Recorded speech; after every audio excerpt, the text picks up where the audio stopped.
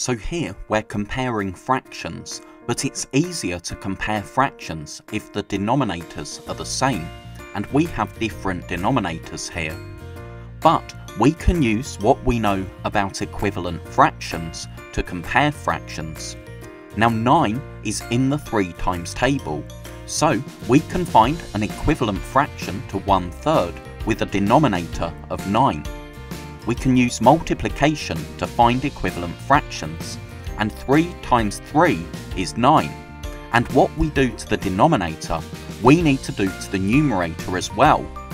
1 times 3 is 3, so 1/3 is larger than 2/9, because 1/3 is equivalent to 3/9. Now we have 13 over 21 and 5/7.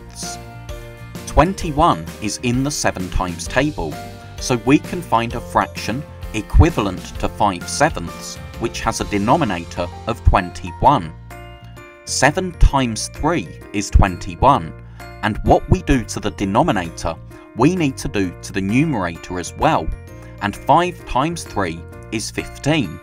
So, because 5/7 is equivalent to 15 over 21, we know that 5/7 must be larger than 13 over 21, because 13 is less than 15.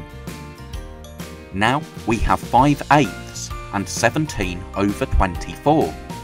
24 is in the 8 times table, so we find a fraction equivalent to 5/8 with a denominator of 24.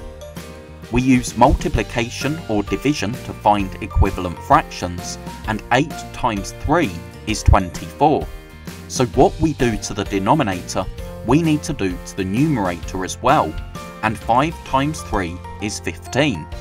That's less than 17, so 5/8 is less than 17 over 24.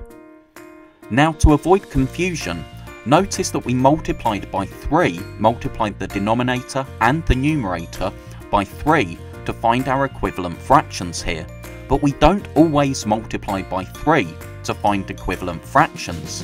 The reason we did here is that 9 is 3 times 3, 21 is 7 times 3, and 24 is 8 times 3. Thank you so much for watching. I really hope that was helpful. If you're a teacher or a parent, then please subscribe or go to keystage2maths.com to download resources for this lesson and many more. That's all for now. I'll see you in the next video.